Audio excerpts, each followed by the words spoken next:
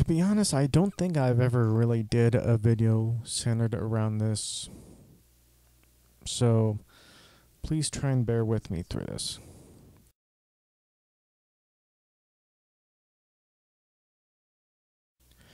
Coming up, we are approaching the 20th anniversary of the September 11th tragedy. Like most, well, not everyone, but upon waking up in the morning, I had heard that something had happened with the World Trade Center in New York. I turn on my TV for the usual morning, usually the Today Show on NBC, but they were reporting the incident of the first World Trade Center being hit and lots of smoke and fire coming from it. Then the second plane into the second tower. This was indeed tragic. It was an attack. I don't know why or how.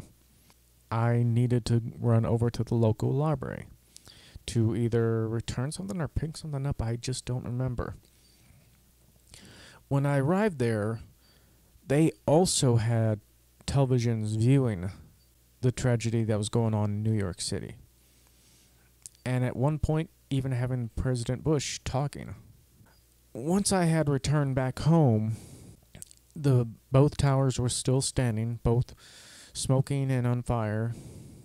And then one tower fell, then the other.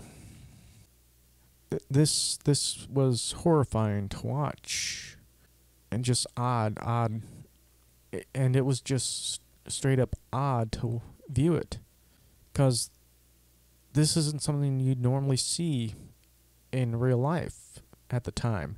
This is just something that you think would possibly happen in a movie or written fiction or something like that.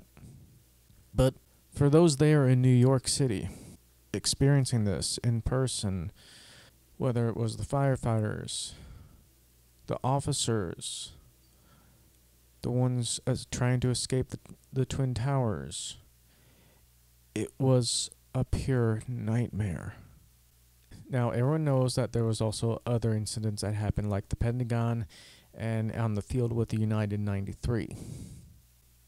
But my main focus has always been what happened in New York. Now, I'm not taking away what happened over there in the other places, but overall, we lost a shit ton. Thousands upon thousands of people.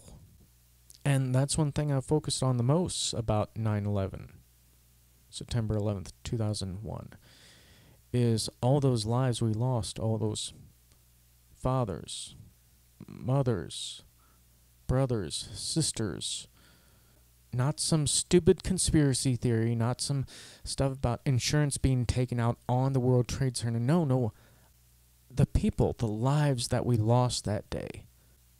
I think that's one thing people should be focusing about, is those lost on this day.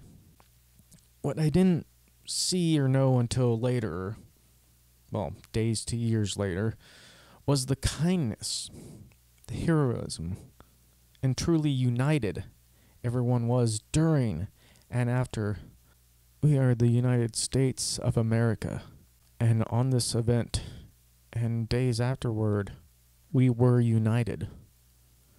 Part of me wishes we could have always stayed that united. Brothers in arms, sisters in arms. Now, I know due to the events of September 11th, a lot of stuff in the media got screwed up. The first of all, which came up, was the World Wrestling Entertainment Federation at the time. It was like days after. They were like, we need to get back to work. We need to create an escape for these people to escape the reality and just watch a show. And that's one thing they did. They continued on.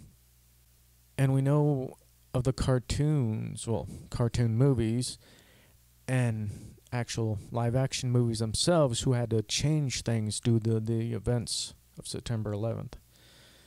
And what was a real pain in the ass was movies that have been out for so many years, yet they had to edit out the World Trade Center for some stupid reason.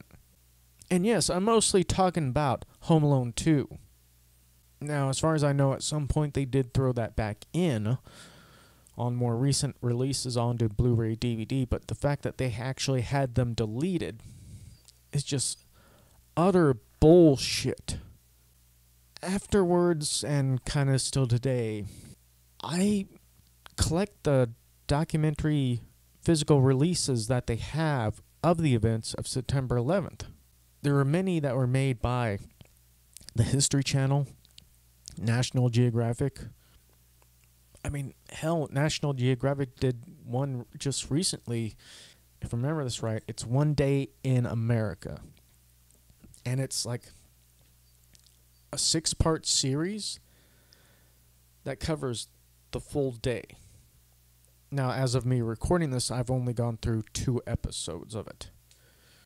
And knowing me, I'll probably keep an eye on if and when it comes out on DVD and Blu-ray and try and get it. The events of 9/11 have impacted the world, the United States, everyone, from those that were involved in it, from those survivors, to those that were watching it live on TV. The fact that it's been 20 years, and to some people, a whole generation since the attacks, the one thing people should know and focus on, besides from the tragedy, was the kindness.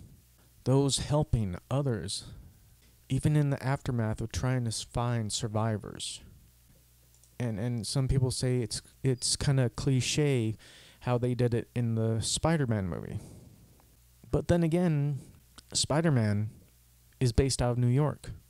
So yeah, it's going to be cliche. I know if I ever do get around to visiting New York City, one of a handful of places I would like to visit is the Ground Zero, and to give my respects. The World Trade Center, the 2 towers, was a magnificent set of buildings.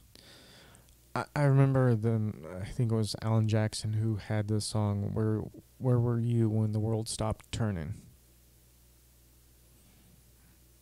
I shared my answer. So here's a question to you, the viewers, the listeners. Where were you when this happened? And how did it affect you?